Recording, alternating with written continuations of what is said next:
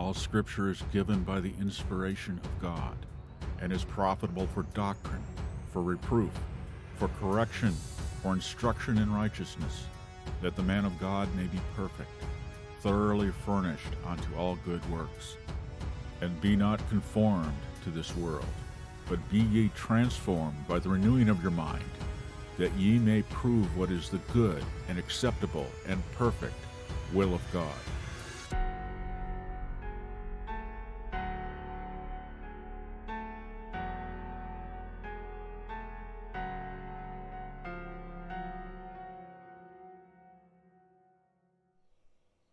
Welcome to Thinking Biblically. This is the 5th day of October. Something else just came into my mind.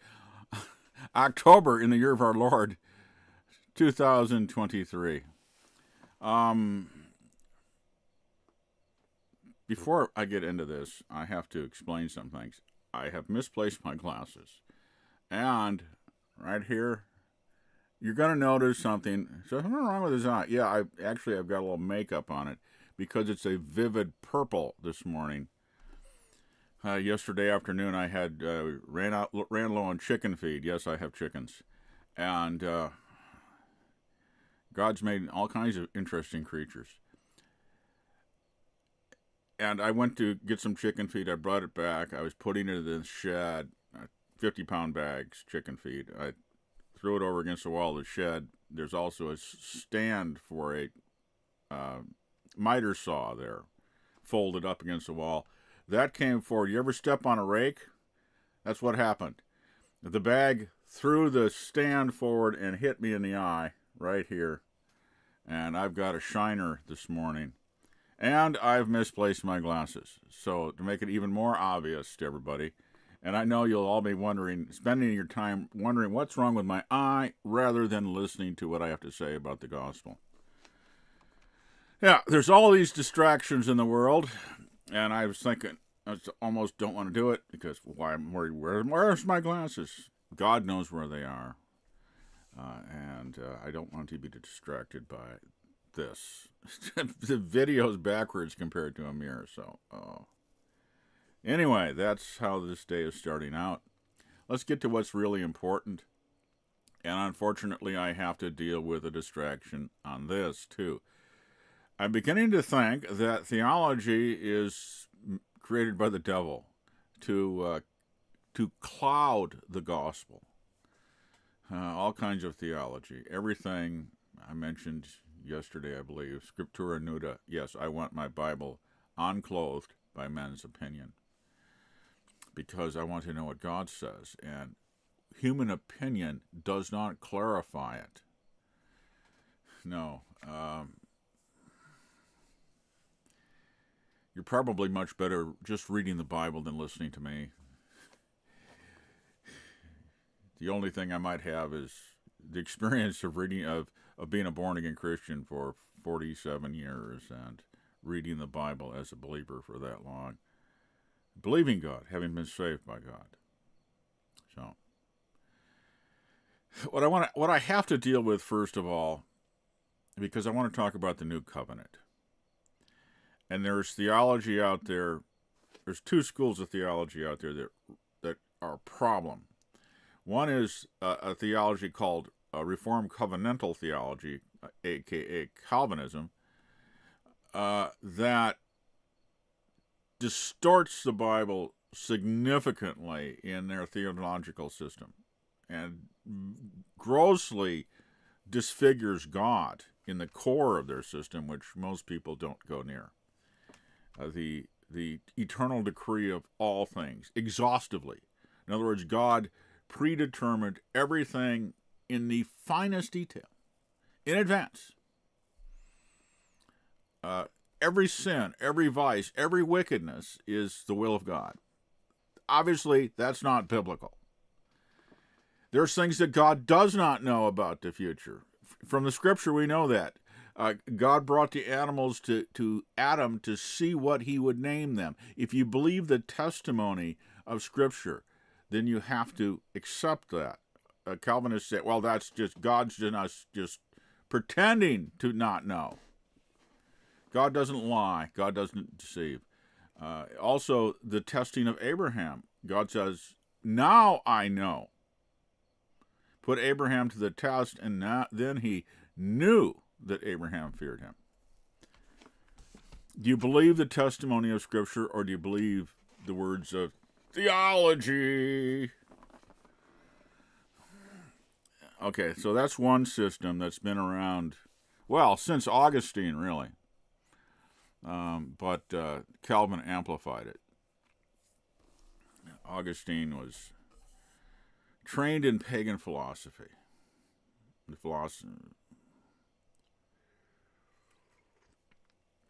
Whether he was ever truly a Christian or not, God knows.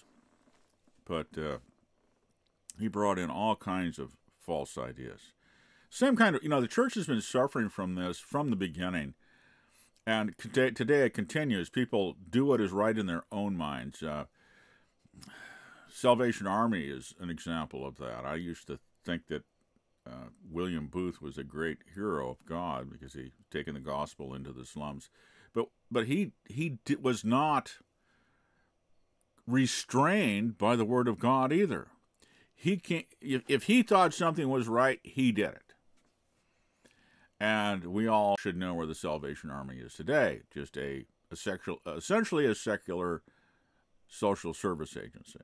Most people don't even know. They don't even collect their own offerings, with the bucket at the door in Christmas season.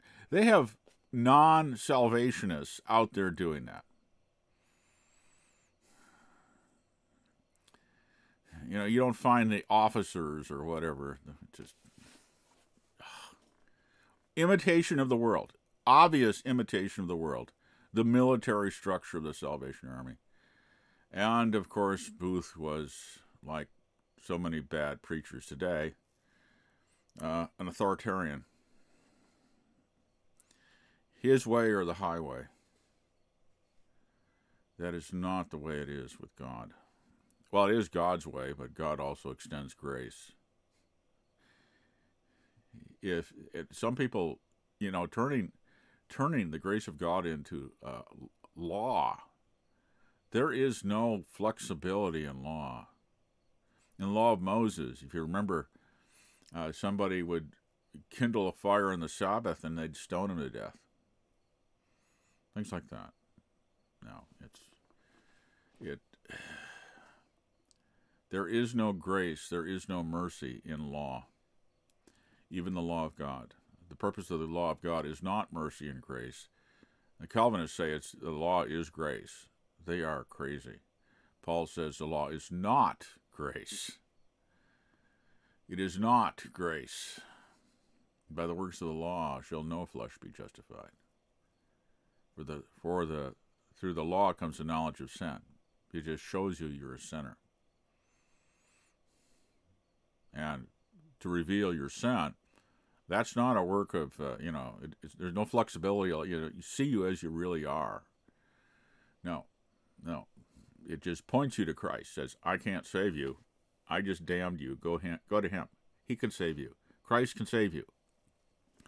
But another system of theology that is so common in America among evangelicalism broadly spoken of, including fundamentalism, is dispensationalism. And dispensationalism, although it's changing, the classical dispensationalism of Darby and Schofield has some really unbiblical ideas in it. One of the principal ones is that God has two people. He has an earthly people and a heavenly people. And they have separate destinies. It depends. There's so much different stuff in this. It's not uniform. Different people have different ideas. But that's the general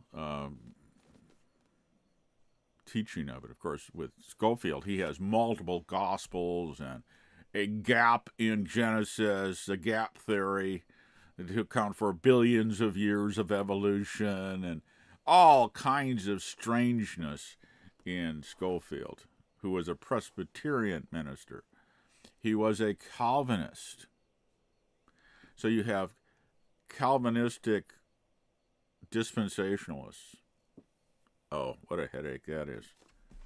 Try to figure out that mess. And so theology, I think I've come to the conclusion that Scriptura Nuda is the way to go. God's Word explains God's Word. And if you're born again, the Holy Spirit is at work in you. If you're not born again, you're not going to understand the Bible. And that's why people gravitate toward the opinions of men, because they can understand Calvinism because it's not spiritual. It's carnal. It's of the flesh. Well, that actually is Calvinism right there, too, come to think. Where was my hand? No, it's just Grudem, a charismatic Calvinist. Yikes. Bad. By the way, I don't absolutely need my glasses. But I look weird to me looking at the screen here without them. And, of course, it even makes this much more visible. Maybe someone doesn't want me to do this video, and it's not God. But why this preamble about theology is because these theologies grossly distort the Bible. They pretend to be biblical. They pretend to believe every word, totally inspired by God. But then they twist it with their theology. So if you believe the theology, that will twist your understanding of the Scriptures. It's not what God says. And it's like Calvinism. They'll say, well, obviously, and they'll use the excuse, well, obviously God doesn't have a nose, but he talks about his nostrils. So that's just speaking in an anthropomorphic manner, a human manner. But then they take things where God is clearly stating something, and if it doesn't fit their theology, they convert all that and use the same excuse for all that. They excuse the revelation of the Bible where it contradicts, get rid of it where it contradicts their theology. So their theological system is really the authority, and it is in dispensationalism too. Irregardless of all their protestations about being submissive to God's word and all this, no, they're still seeing the Scripture, regardless of their intent, through this framework, this interpretive framework that's called dispensationalism. And as I mentioned, one of the great errors in that is the idea that God has two peoples, an earthly people and a heavenly people, Christians and the nation of Israel, or the church and the nation of Israel. And they often go so far as like that heretic John Hagee, as to say the Jews don't need Jesus to be saved. They can be saved through the law. That man is utterly ignorant. Plus, he's an adulterer, having committed adultery in the church as a pastor with a young lady that is now his wife. Years ago, but so things like that disqualify you permanently. Permanently. But all these rogues that have been so notorious lately, they keep coming back. Mark Driscoll's back now, doing the same stuff he was before. Apparently. At least according to Chris Roseborough, who spends way too much time exposing that stuff. Fortunately, he's also a pastor, so he has a real life other than the internet. But this is... So let's go... so that's why I'm going to Romans chapter 11 here. Again, Paul, his epistles, they are letters. They are meant to be read through because his thoughts will extend throughout the epistle. And in Romans, especially with Paul, you cannot break him up into verses and chapters. You can't. and they put the verses where they don't belong, and they put the chapter breaks where they don't belong either. There shouldn't be chapter breaks in a lot of it because there's not a change in thought. Sometimes he switches when he goes from 11 to 12, but 1 through 11, you can't break it up. That's just not the way Paul is. Just like his sentences will extend over several verses often. An entire, what we call a paragraph in Paul is a single sentence. So Romans 11.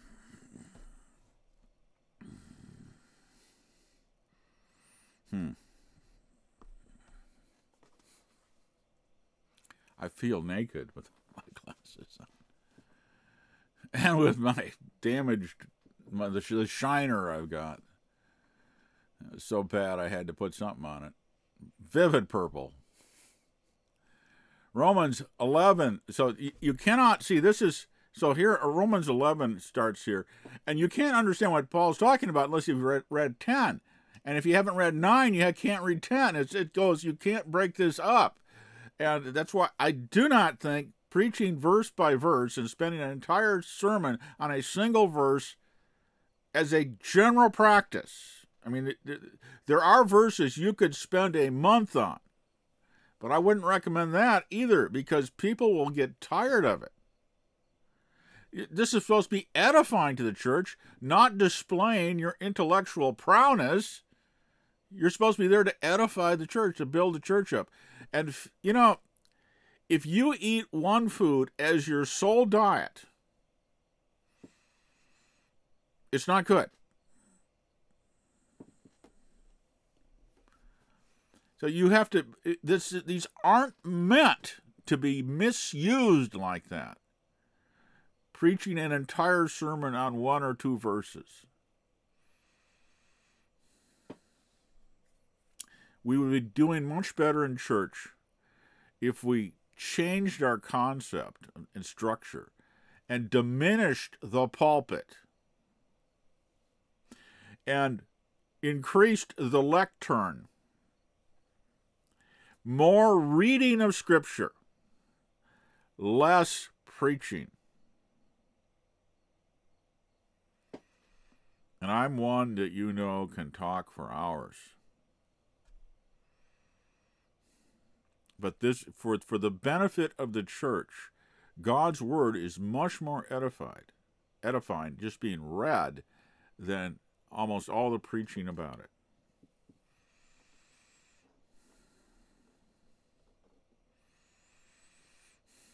This is a custom.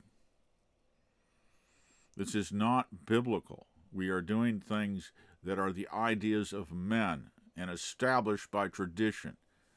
They are not the Word of God.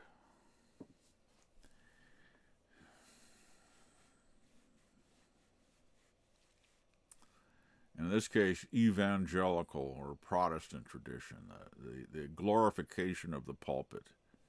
Well, if you're actually just reading God's Word and proclaiming the gospel and assisting people to understand it, but if you're spending a whole lot of time sharing your thoughts about and not giving God much airtime, no, that's not what you're supposed to be doing in the church. On YouTube, you can do it. Because YouTube is a sewer. It's the, what is the river in Rome? The Tiber. All the garbage flows into it. Hopefully they got their water upstream. I say then, again, this is just a continuation of 10. These are man-made divisions. I say then, has God cast away his people? Certainly not, for I am an Israelite of the seed of Abraham, of the tribe of Benjamin. In this case, I'm particularly referring to dispensationalism, the idea that God has two separate people. God has not cast away his people who he foreknew. Now I'm going to talk about Calvinism. In Calvinism, this is the eternal decree. Salvation is not by grace through faith in Christ in Calvinism. It's about God's election. That God chose to create some people to be believers and other people to be damned. He created those to be vessels of grace for his glory, and he created those vessels of wrath for his glory also. And your choice has nothing to do with it at all. That's just a mirage, according to Calvinism. No, it's God's choice, and God has the only true will in the universe. And God can't even change his mind. God is predetermined in Calvinism. God is not alive in a proper sense of the word anymore. God does not interact with us. God cannot possibly know us in Calvinism, in their confessions. If you understand their doctrine about the immutability of God, what they're really saying. What they're saying is not what you think they're saying. He's unchangeable in every way. And I say the incarnation of Christ shows them to be liars and fools, because they have turned from the truth of God's revelation to their own theology, which comes from paganism, comes from Aristotle and other pagan philosophers. And that goes back not only to Augustine, but definitely Augustine mixed that in there. So did others even earlier. It's some even weirder people like Origen. He was a character. But all these people, all these philosophers and teachers in the church, as today, were more popular than the simple preachers of the gospel. It's always been the case, and it is today too. That's why people flock to charlatans and strange characters like John Piper and Bill Hybels and Rick Warren and James White, and just name the popular ones. And the reason they're popular is because they're not spending much time preaching the gospel. They're not really representing God, because carnal men flee from that. They flee from the light. So they go to a shady ministry. I hadn't preached that just came out right. A shady ministry where you don't have to cover your eyes. So they flock to Calvinism, because Calvinism is not the biblical gospel. They flock to dispensationalism because it is not the biblical message. They flock to all these things that are of men. For the same reason they flock to cults that are of human beings, not of God. Because of their flesh. It pleases their flesh. Romans chapter 1. They turn aside from God's revelation to worship all this other garbage and garbage gods. It's like, as I said, the God, and most Calvinists don't understand their own confession, what it's saying about God. Most of them don't understand that it's really the same thing Aristotle taught about his hypothetical God. It's impossible to worship, because there is no possible communication between that God and humanity or creation. And nothing makes any sense when you understand that. It's just it's nonsense. And as the scripture says, the world, through its wisdom, Paul, did not come to know God. through his philosophy. They did not come to know God. So obviously, people like Aristotle should be rejected. The Bible says they didn't come to know God. In spite of God's revelation in creation, they turned aside and made up their own mind, their own idols in their own head. Although in that case, Aristotle didn't worship that God. He's not capable. That God can't be worshipped and cannot respond. It's a dead stone God. Cannot see, cannot speak, cannot hear. That's the God of Aristotle. That's the God at the core of the Westminster Confession of Faith. Because their description of God, the utterly unchangeable in all ways, and the utterly predetermining in all ways, that's also the God of John Piper, by the way. If these people could actually understand their own confession, what it's really saying, I would think most of them would reject it. But back to this. Because it foreknew, God has not cast away his people who he foreknew. The word foreknew means previously known. Like Paul was, Paul uses this word about having been known before by people. In other words, he knew you in the past. Yeah, it's foreknown as Israel, that he called out of the land of Egypt, the people whom he foreknew. He knew them then. Or do you not know what the scripture says of Elijah when he pleads with God against Israel, saying, Lord, they have killed your prophets and torn down your altars, and I alone am left. And they seek my life. But what does the divine response say to him? I have reserved for myself 7,000 men who have not bowed the knee to Baal. Even so, then, at this present time, there is a remnant according to the election of grace, the choice of grace. When did God choose them? Before the creation of the world? Or then?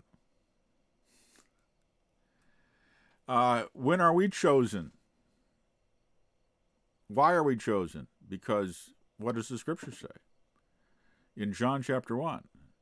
But as many as received him, to them he gave the authority to become the sons of God. Those who do trust, who come to faith, are the elect. You're chosen because you believe. How often does Scripture have to say that salvation is by grace through faith? Those who believe are saved. How many times did Jesus have to say that? And yet, people can't receive it. Theologians can't receive it. They invent these systems. Why do they turn aside to idols, to the idol of theology, to the God of their own imagination, or the God of Aristotle? Romans chapter 1. It's a fallen man. It's Adam. It's the flesh.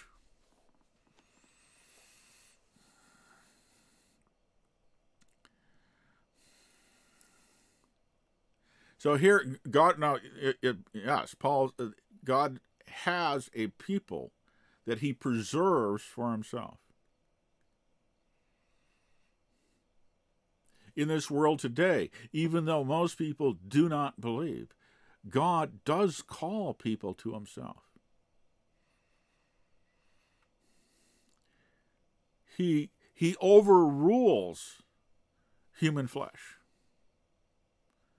And Paul in 1 Corinthians talks about that calling, and he says, consider your calling, brother, not many wise according to the world, not many mighty, not many high-born. But God has chosen the foolish things, the things that are of no importance, to shame the world, to shame the mighty, to shame the highborn, to shame the wise. God will not allow fallen humanity to glory and to say, I did it.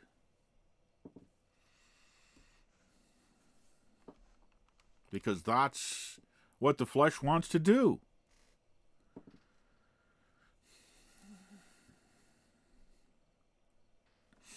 And again, this is a bit of a side issue here, but it's sort of necessary because of the bad theology that's out there. If you go back and you look at Darby and Schofield, by the way, or Calvin, these are not the kind of people you would want to follow. You would not want these people as pastors in your church. If you would, you'd also love pastors like Mark Driscoll. Because these people, these theologians, these kind of people, don't love the brethren. They lack that a lot. They are all caught up in their own selves, and they have not been given the love of the Father for God and for the brethren. And that's why so often, and that's what I just talked about in the last video I did, that those who call themselves Bible believers so often violate the prime directive to love the brethren, to love one another, Christians to love one another, for the sake of their traditions, for the sake of their ideas, and make mountains out of molehills and ignore the mountains of God's Word. The real important things, just like the Pharisees that strain out a gnat and swallow the camel, or that tithe the dill and the mint and the cumin of the garden, but neglect the more important commandments of love and faithfulness. So you can do the tithing of the law. The flesh can do that. But when it comes to the love toward God and love toward your fellow Israelites, which was your neighbors,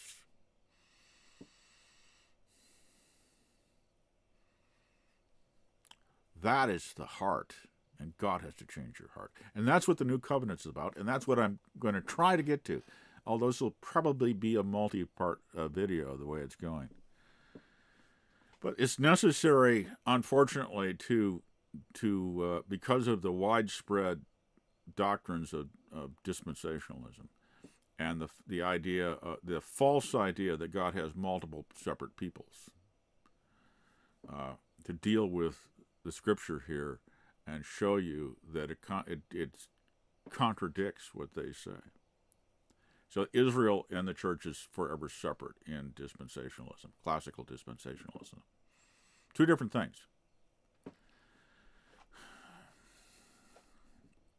What does Paul teach?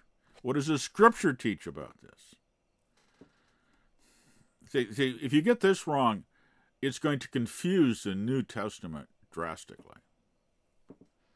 And where does confusion come from? God is not the author of confusion.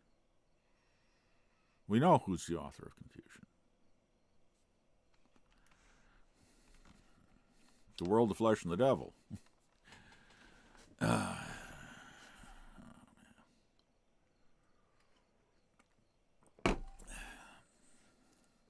So the response of God to Elijah is that, no, they're not all gone. I've reserved 7,000 for myself that have not worshipped Baal.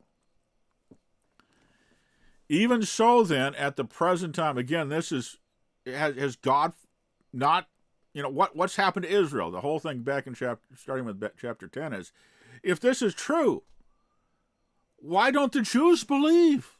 Why don't most of the Jews believe? If this is really, the God of Israel who has sent his Son into the world, how come most of the Jews have rejected their Messiah? Paul's answering that question.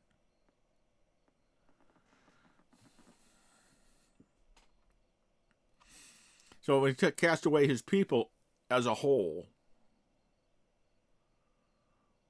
the descendants of Abraham, Isaac, and Jacob, the nation.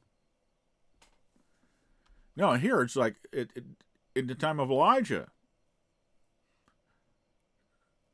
they didn't all go pagan. God had kept 7,000. A remnant according to grace. God had protected them,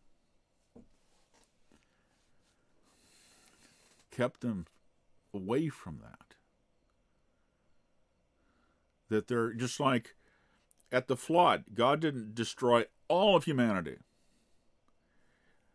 The grace of God, the election of grace, the choice of grace, God chose Noah and his family to preserve the human race.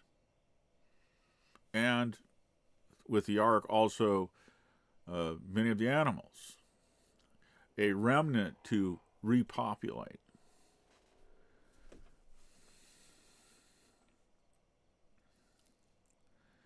Even so, then, at the present time, there is a remnant according to the election of grace. In other words, God's choosing, not predetermining, but choosing to save, according to his will, particular individuals, are extending a special grace to make sure that, because the natural tendency of humanity is to reject the gospel. They can receive it. The scripture says so, that God did not leave them without witness, and perhaps that they might stumble across God. It's not totally impossible, but the natural tendency of humanity is so strong, and the aversion to God and to the revelation of our sinfulness is so strong that God, that, we have to be, it has to be God that is at work to bring us even to repentance, even to see our own sinfulness. We avert our eyes from the light.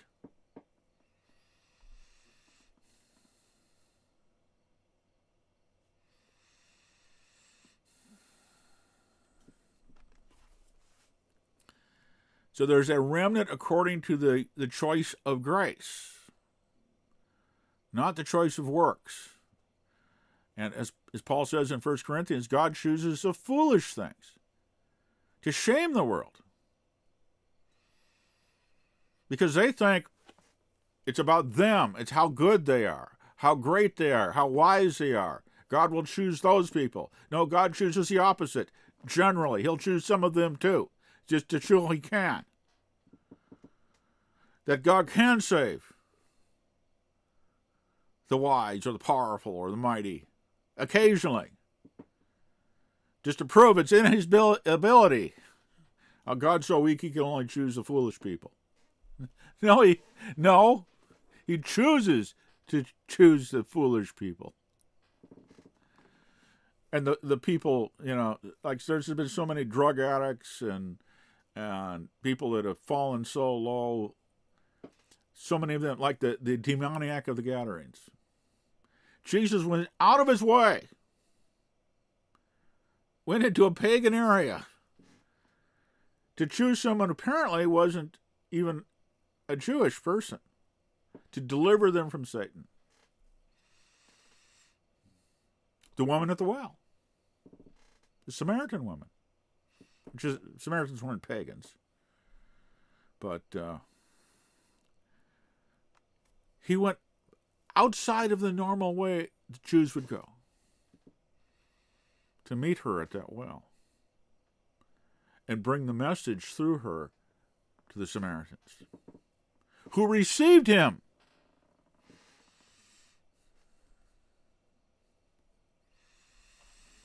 And this is the story that the pagans have been more open to Christ than God's own people. That's what Paul's dealing with here. Why is that? The Old Testament, it's not fun to read, because Israel is always rebelling against God. In the flesh, there is not the ability, to come to the light. Because we're, by conception, by birth, we are self-centered and look to ourselves and don't want another God in our life. We want to be God. That's the flesh. We want our will, not God's will. That's the flesh.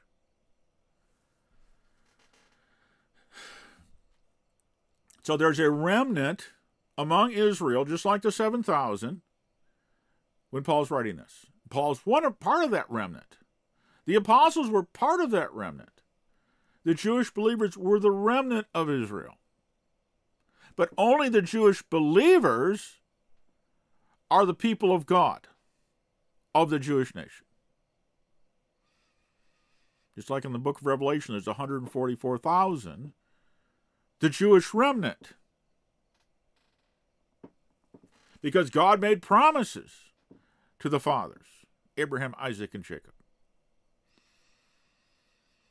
But all believers are part of the promises made to Abraham. We are the children of Abraham, as Paul teaches. We are the true children. The children of faith, not the flesh. Not the flesh of Abraham, but the faith of Abraham. And if by grace, it is no longer of works. Otherwise, grace is no longer grace. If you're saved by your deeds, by your obedience, by works of law, or any works, it's not grace. The scandal is God chooses sinners to save, irrespective of their works. Obviously, there are no good works among the spiritually dead. If you're spiritually dead, you can't do anything acceptable to God. And if it is of works, it is no longer grace. Otherwise, work would no longer be work. What then? Israel has not obtained what it seeks, but the elect, the remnant, those that were chosen by God out of Israel, have obtained it, and the rest were blinded. Who blinded them? Well, their own sin blinded them. They were already blind, but they hardened themselves in their own sin. The more you reject the light, the blinder you get. We're not born utterly blind, but the more times we reject God's revelation, the harder we will get. But in spite of that, and I have to interject a true story. Personally, this is something I witnessed. I don't use illustrations that I do not know are true. This has happened in my life. When I had the Christian bookstore, a man and a woman, an elderly couple, I think in their 80s, came to the bookstore wanting to buy their first Bible. They had lived, as a man testified, they lived a life as a sinner, worldly person, and then for some reason, they went to a local Baptist church, one that I wouldn't expect to be particularly good, little country church in a little tiny country town. And he heard the gospel there, and they were saved. They were saved, so they were at the bookstore to get their first Bible, 80-some years old. Confessed, said, I've lived a sinful life. So the work of conviction of sin the Holy Spirit had been working in them, obviously. This is an exceptional thing. Usually people are saved when they're younger. And here's a couple that was 80-some years living in the world, living sinful lives, like all the world does, and God saved them. Because all the experts say, if you don't get saved when you're in your 20s or earlier, you're probably not going to get saved. God loves to prove people wrong. They don't know because it's up to God. It's God. God can do it. Why doesn't he save everyone? Because he doesn't do things that way. He's chosen not to do things that way. He has chosen it to be by faith. It's like that couple. They believed the gospel. If they had refused the gospel, they wouldn't have been saved. It is by the grace of God through faith. Calvinists eliminate the faith. They eliminate the person having to respond with faith. They take that out of the picture completely.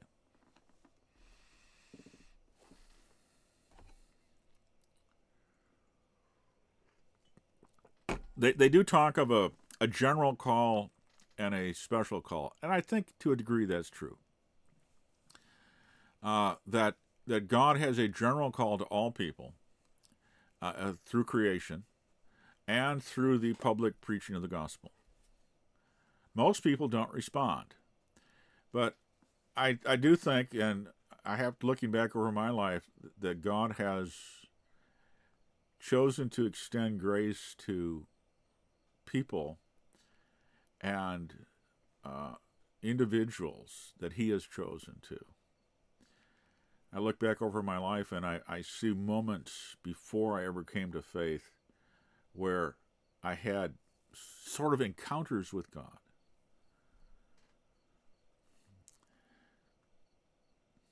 And a whole lot of sin, too. A whole lot of sin. But they weren't saving, but I was aware of him. There were times when I was aware of God. And times I knew that God had protected me.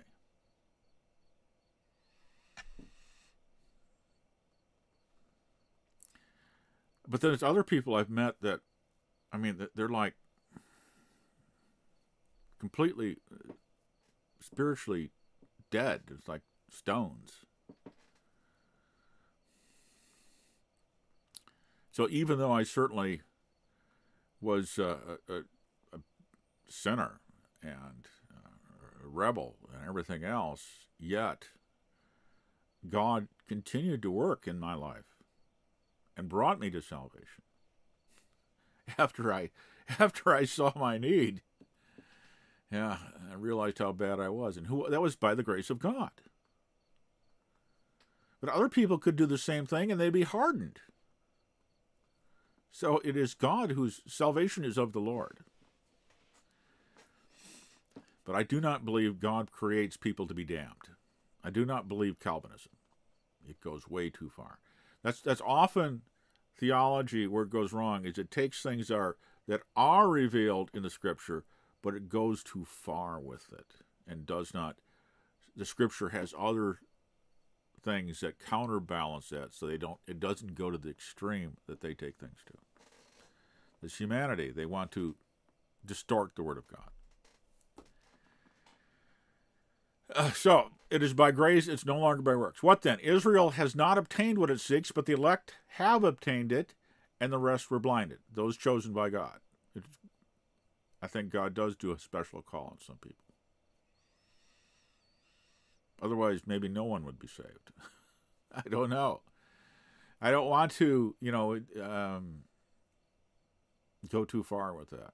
I think it's possible for people to be saved without special intervention, but most of us, I think, need special grace from God to be saved because we're especially bad. But that's the people God chose.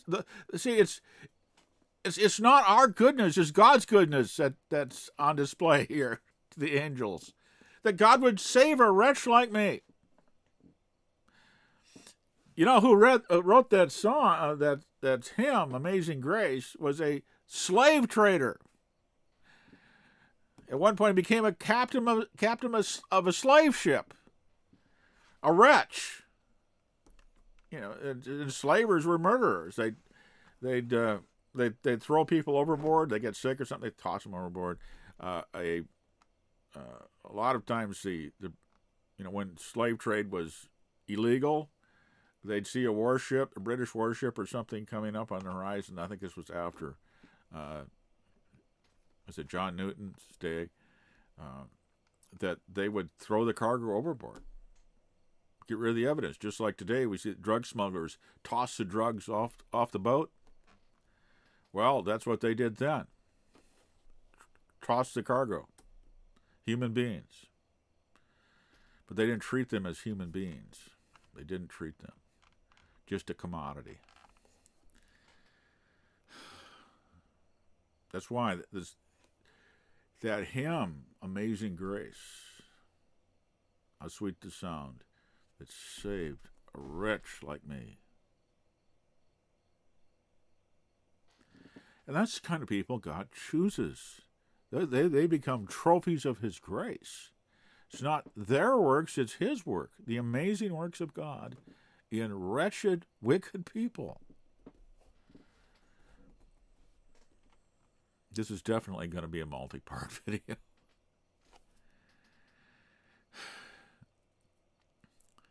Just as it is written, God has given them a spirit of stupor, eyes that should not see, and ears that should not hear to this very day. Why? Because they had, see, Israel too had all this revelation. They had the law. They had the prophets. And yet they hardened their hearts against it. So when you harden your hearts, it's like God is going to, okay, that's the way you want to go. Romans chapter 1. The wrath of God comes upon you for rejecting the light, and He gives you over. You want to go that way? I'll let you. That's like a parent's wrath. When a parent, especially with a rebellious teenager, a rebellious son or daughter, there comes a point, often, well, like the prodigal son, you could almost say this in that case too, although it's pushing that story maybe a little bit, that's reading into it a little bit more than it's actually revealed in Scripture. But the idea that, okay, if you want to go that way, I'm going to let you. Maybe you'll learn a lesson. That's like the final hope, you know. That, okay, you go down there, you'll find out what it really is, and the door will be open for you to come back. But sometimes you just have to let them go. You have to let them go and find out which way they're headed by experience. And hopefully they'll last long enough to come to repentance. So that's, God is a good Father. He doesn't force you. He doesn't beat you into submission. He treats us as creatures He made in His own image. And the core of Calvinism just destroys all this, by the way. Thank God that most of them don't understand their own theology. Otherwise, they'd really be wicked. They don't understand it. James White doesn't understand Calvinism. Picking on him because he's, well, look where he is now. Is he preaching the gospel? No, he's out there preaching theonomy, the law of God. That's going to be the savior of the nations, the law of God. Put the nations under the law of Moses. That's what theonomy is. Did it help? Did it save Israel? No, it condemns you even more. The law brings wrath. It doesn't bring obedience. See, if a person is beaten into submission, it doesn't change their heart. They'll obey out of fear of punishment, but they won't obey out of love. That's not what God wants. You cannot force people to love you. You can command them to love you, but that doesn't cause them to love you. God has to do a radical work in you, and that's what this video is going to eventually get to. Although probably not in this section.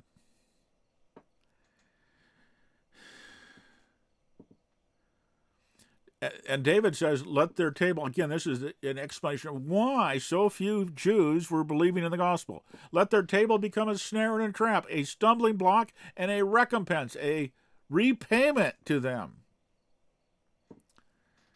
Let their eyes be darkened, and let them not see, and bow down their back always. Now, Paul is saying that David is speaking this of his own people. I say then, have they stumbled that they should fall? Israel as a nation, not talking individually here. Certainly not. But through their fall, to provoke them to jealousy, salvation has come to the Gentiles. Salvation, has come to the Gentiles. So the nation that is saved is what? Is God's people, are those who belong to God. That's his nation. In the Old Testament, under the law, if you didn't keep the covenant, you were cut off. Didn't matter what nation you were of. Not everybody that was in Israel that came out of Egypt was a physical descendant of Abraham, Isaac, and Jacob. All those who were willing to follow, all those that put the blood on the doorpost and the lintel, whether it's Jews or Gentiles, were saved, as far as saved from the judgment. All those, you had Rahab the harlot. She's one of the ancestors of Jesus Christ. She was not a literal descendant of Abraham, Isaac, and Jacob, but she was a descendant by faith. Salvation is by faith. Grace through faith.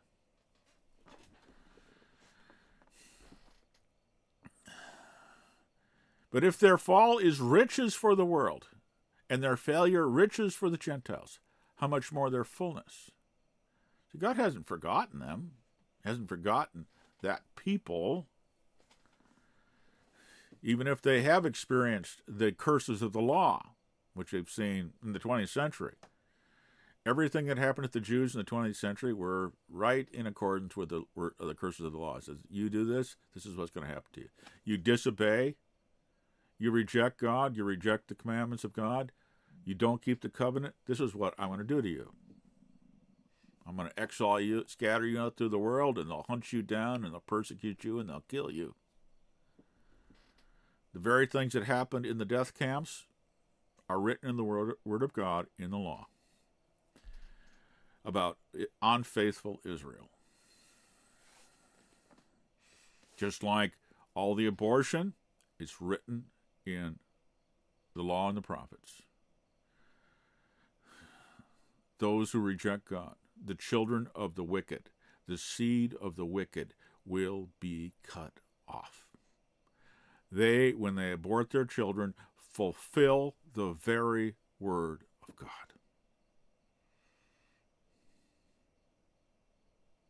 Did you know that? For I speak to you Gentiles, inasmuch as I am an apostle to the Gentiles, I magnify my ministry. If by any means I may provoke to jealousy those who are of my flesh, and save some of them. For if their being cast away is the reconciliation of the world, what will their acceptance be but life from the dead? See, we find this in the prophets and in the book of Revelation, in particular, when Christ returns, then the Jewish people at that time will recognize him. The blindness will be taken away from them, and they will recognize him and recognize that this is the one that we crucified.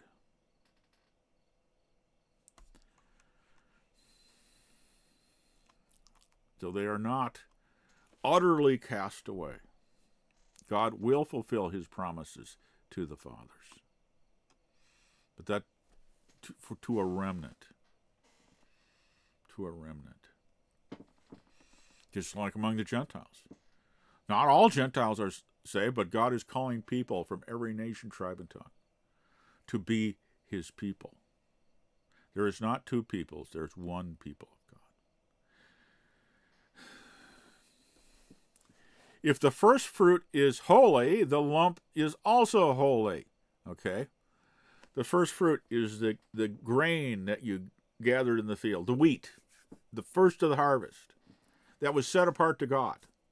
What's the lump? That's the dough. So you take that wheat and you break that holy wheat, and then you make it into holy bread. So that's the lump is the dough. The first fruits here is the first fruit of the harvest, which was holy to God. It was to be set aside to God.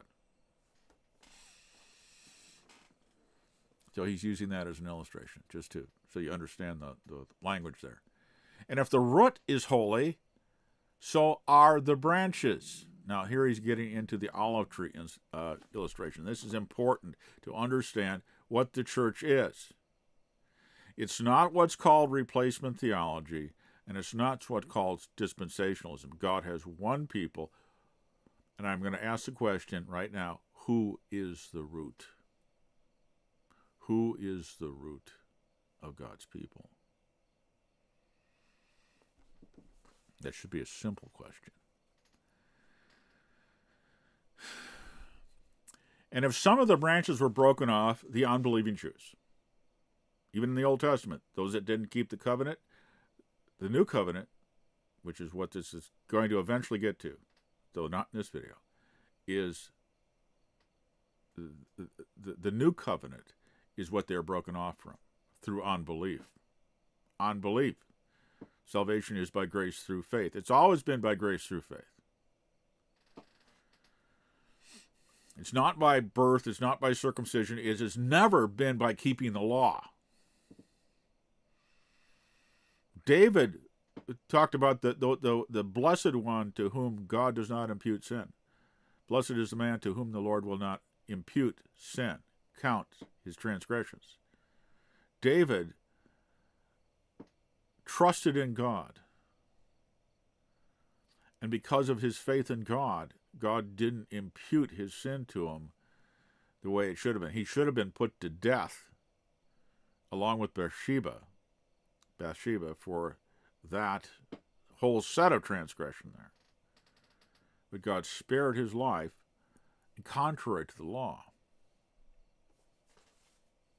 Grace, unmerited favor.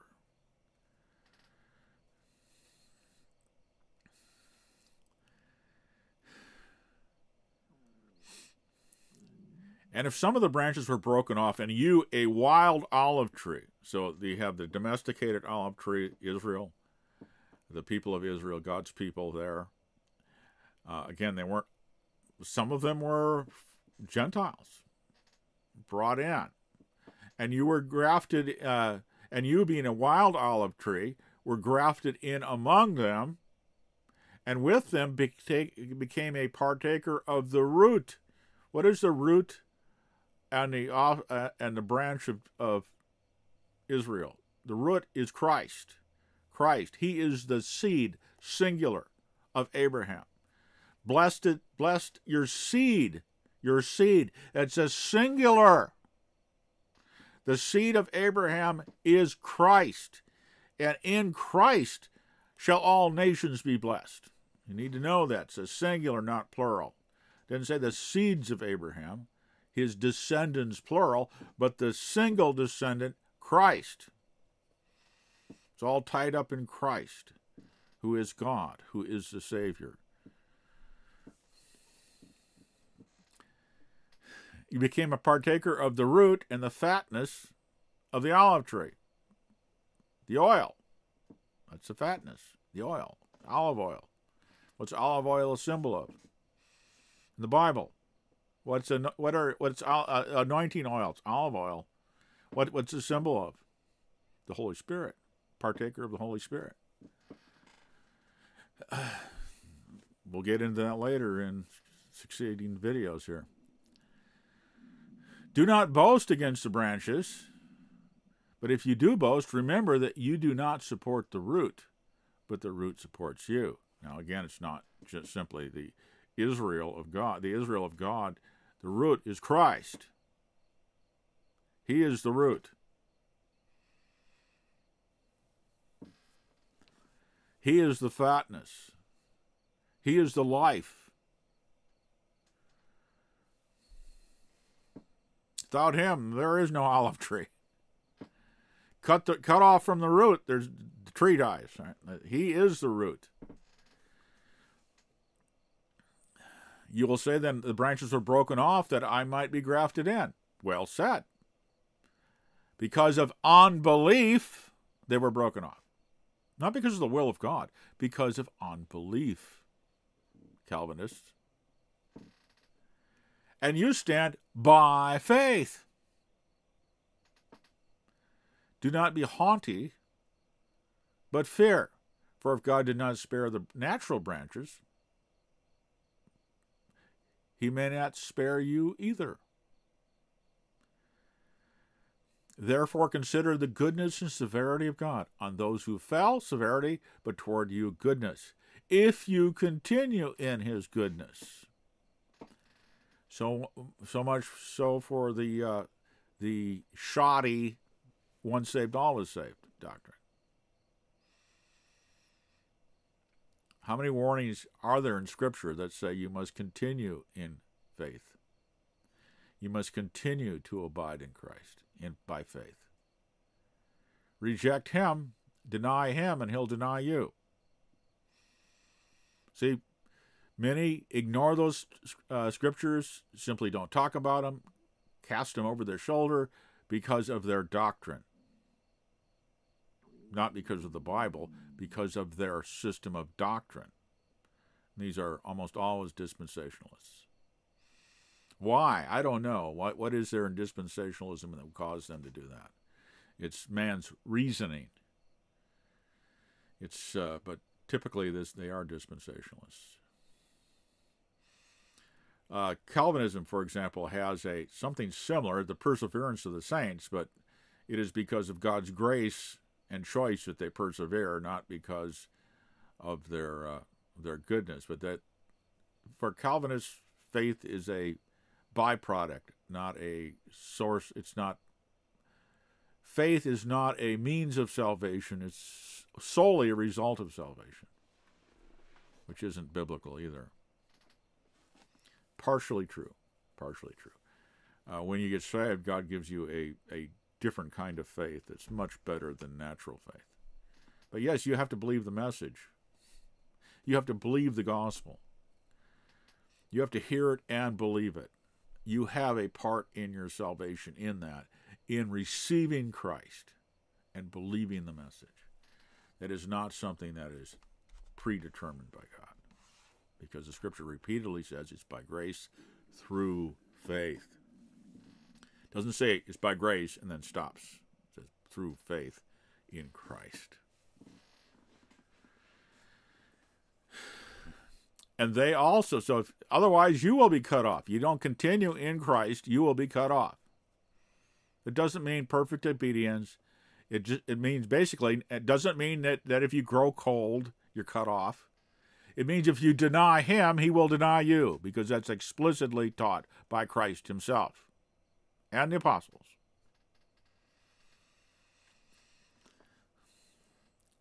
And they also, if they do not continue in unbelief, they're cut off as long as they're not believing in Christ. Unbelieving Jews are outside of God's people. They're not in a separate people, they're outside. They are cut off from Israel. Gentiles are grafted into the Israel of God. The unbelievers are cut off. Believing Gentiles are grafted in. Believing Jews are grafted in. Unbelievers are cut off. They're outside the tree of life, you could say. Because the only life is only in that tree, in the tree whose root is Christ. All the nutrients and the water and everything else comes from the root.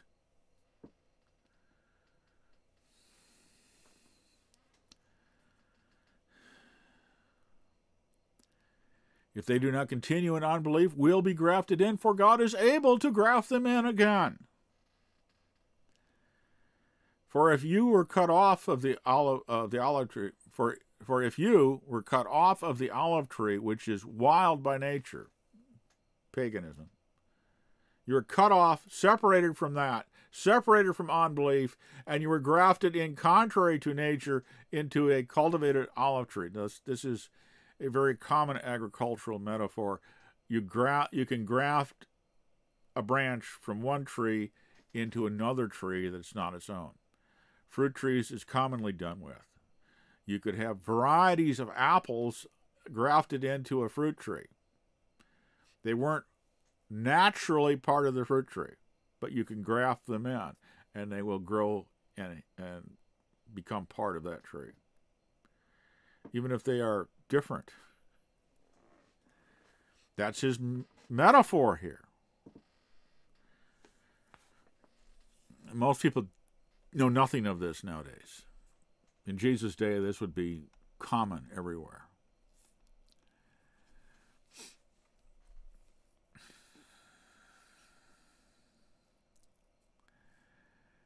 How much more will these, who are natural branches, actually were part of the tree, be grafted into their own olive tree? So, Gentiles, those who are not according to the flesh of Abraham, Isaac, and Jacob, but are believers in Christ, we are grafted into Israel, the Israel of God, the only Israel that there is. That entity in the Middle East that calls itself Israel is not Israel. Not the true Israel. Not the Israel that trusts in God. Most Jews are unbelievers anyway.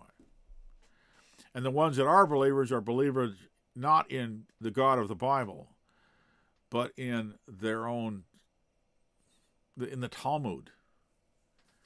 The God of the Talmud is not the God of Scripture. They're blinded. They are blinded. Spiritually blinded. Because they don't have faith in Christ. They don't believe in their Messiah. They've rejected him and continue to reject him.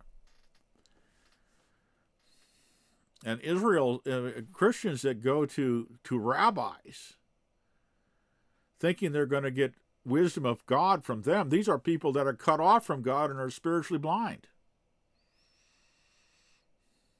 There is no wisdom to be found there.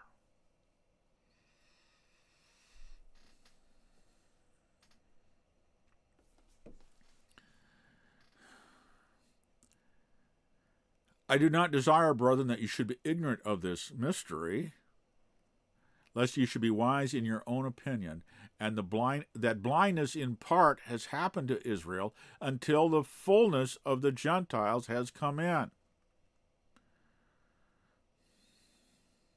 Now, in the book of Revelation, we find at the end, and so all Israel shall be saved. Who is all Israel?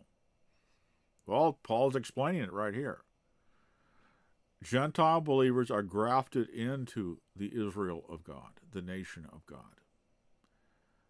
We are all descendants of Abraham through faith, as Paul clearly teaches in this. I think it's in Romans. Or it could be in Galatians.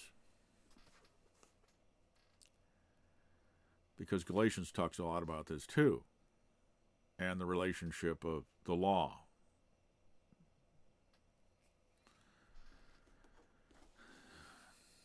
So will all Israel be saved, as is written, the deliverer will come out of Zion, and he will turn away ungodliness from Jacob. See, God will grant them repentance. The scripture talks about God granting repentance to people. Repentance is not turning away from sin. It's turning away from yourself. It's turning from sin to God. From loving that, it's a change of mind, a change of attitude. The people that say you must put away your sins and in order to be saved. No, get saved and then God will put away your sins. God will change your heart. We'll get to that. Patient time. Just I can't do this in 5 minutes because it's. Look at how long it takes Paul. I'm delivering what Paul's teaching here, so.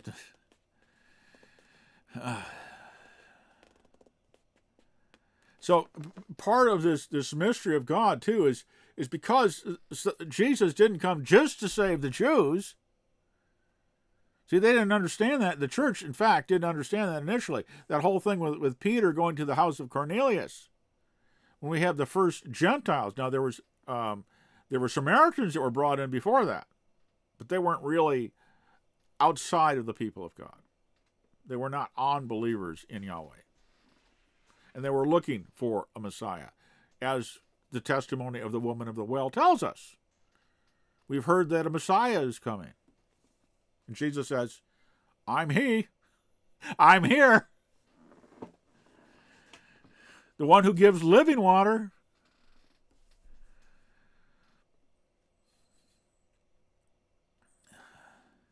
So the all Israel that will be saved here is what?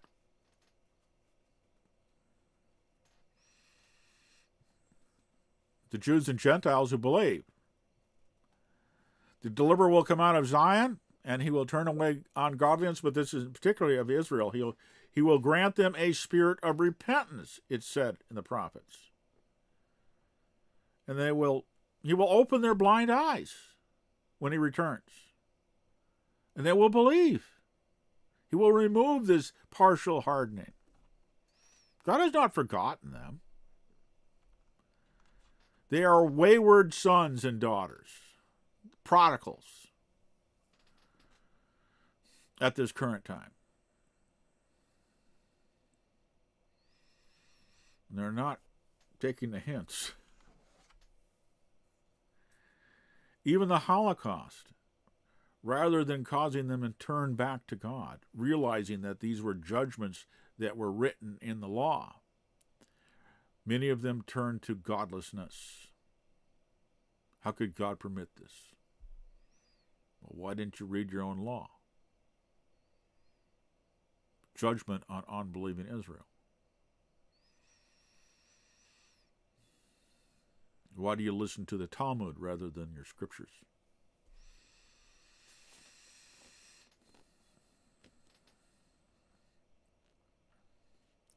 And the deliverer will come from Zion.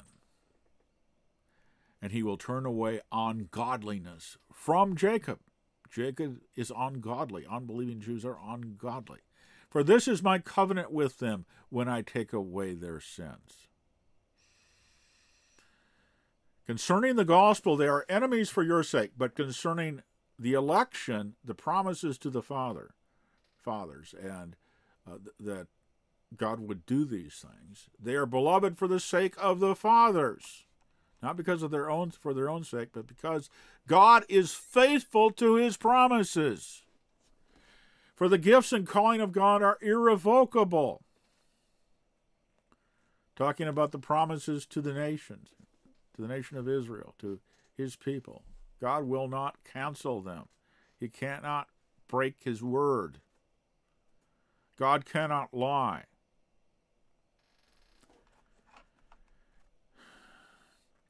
For as you were once disobedient to God, yet have now obtained mercy through their disobedience. Because they rejected the Messiah, the gospel went to the Gentiles. As part of God's plan. Even so, these also have now been disobedient, that through the mercy shown you, they may obtain mercy. So it's like today. Where do the Jews get the gospel from? From the Gentiles now. This is in the wisdom of God. So the pagans are now instructing the Jews in the gospel.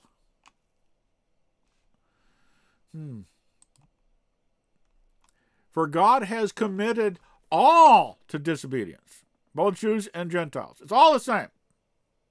Everybody comes through Christ. Everybody's a sinner. All have sinned. All have fallen short of the glory of God.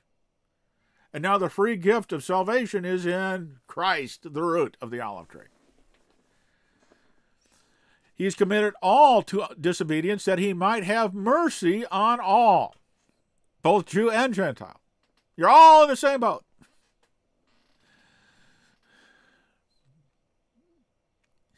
Literally, you're all in the ark if you trust in him, in Christ.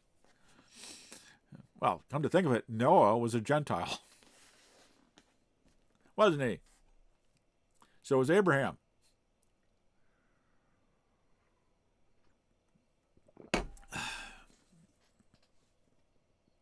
Oh, the depths of wisdom and the mercy of God. Grace. I think that's the epistle to, what is that? Ephesians? No, I don't know. So everybody's in the same boat. All have sinned, all fallen short of the glory of God. And God's has opened up the doors of salvation to all through faith in Christ. Who are the elect? Those who believe. Oh, the depths of the... so often I get ahead of myself here. Oh, the depths of the riches, both of the wisdom and the knowledge of God.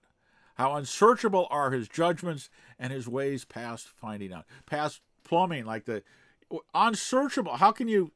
God is so far beyond our comprehension. So much greater than our comprehension. Not that we can't comprehend him at all, but he just goes... When you start pondering on God, it's like, I just can't make... It's... Oh, I'm so weak. I'm so incapable of fathoming him. Plumbing the depths of God is... Oh... We definitely need a new body. When he comes, we shall be like him, for we shall see him as he is.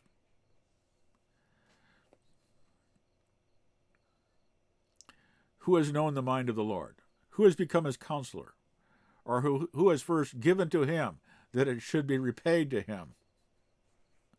For of him and through him and to him are all things, to whom glory be forever. Amen and amen to that. All right, so I'm going to end this section now. This series here is on the new covenant, what Christ purchased on the cross for us. And this is essential knowledge for Christians. And theology has stolen this knowledge from the church. The Reformed have a bit of it, but it has been covered over by their own theology and their own man-made covenants. And they muddled everything together. Catholics, they're in a whole different boat. Although I have heard this text that we'll deal with being proclaimed as part of the liturgy in a Catholic basilica. So they're not without witness. It's just their trust is not in God's word. It is basically in the church, what calls itself the church. So that they don't believe the gospel. It's personal faith in Christ, not in any institution, not in the system of theology. It's in faith in Christ himself. Trust in Christ, in the person of Christ and his works. And now at the end of chapter 11, he goes in chapter 12, which is addressing more or less practical issues within the church. So here, this is the end. This 11 ends the whole section that starts at chapter 1 in the book of Romans, which is the most important, one of the most important books in the New Testament, if not the most important, because it explains the gospel. It presents the gospel of salvation by grace through faith in Christ, and that alone. Galatians is like a small book of Romans. Dealing with that problem. But Paul here is really sharing with the church in Rome, which he didn't start. Apparently, the apostles didn't start it. It was started by Christians. That a lot of things went back and forth to the capital of the empire.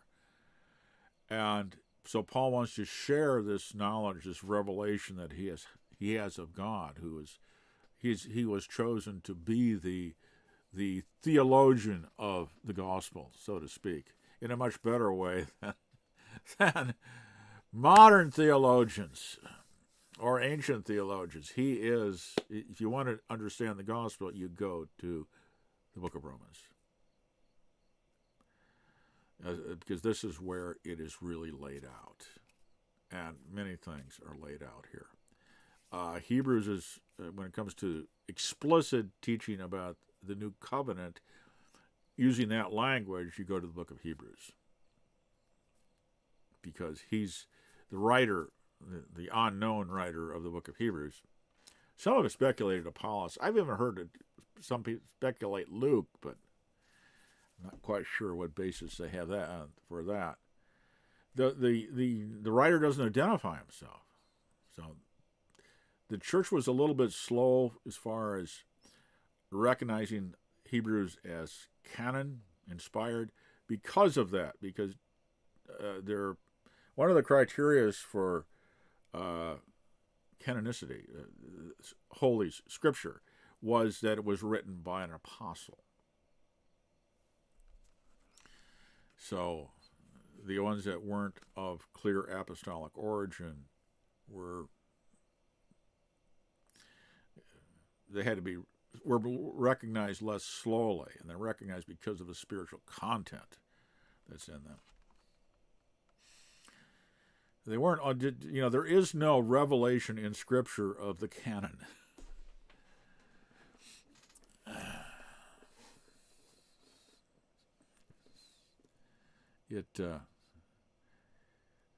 By the 2nd and 3rd century, it was pretty well established. But it's fairly obvious to Bible-believing Christians. It's like you go back and read the non-canonical old light writings that were included in the Greek Old Testament that weren't part of the Jews didn't recognize them as inspired. I don't know why they included them in some things, but they're not Scripture. It's any born-again believer should read them and recognize that. But all right, so I'm going to end here at an hour and a half. So some people, I suppose, can just skip this first video and go on to the second one, which we'll look at the new covenant itself, the promises of it in the Old Testament. And again, I thought this was necessary because of bad theology, and particularly the bad theology of dispensationalism, with their two separate peoples of God that remain forever separate. See, apparently the church in that just stays in heaven forever. I don't know. All these things demonstrate that they're human because they do not correspond accurately with what the Scripture teaches. They come from flesh. They come from not unbelievers, but people that aren't that don't think the Bible is sufficient. They don't believe in the sufficiency of Scripture. They don't hold to the faith delivered once for all unto the saints as being enough. They want to add to it. They want to add their own opinions. They want people to believe them.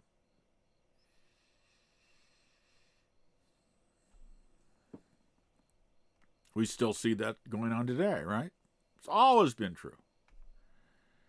From the New Testament times, in the Old Testament too. False teachers, false prophets. False as in not representing God. So, I'm going to end this now. Stay tuned for the real message coming up shortly.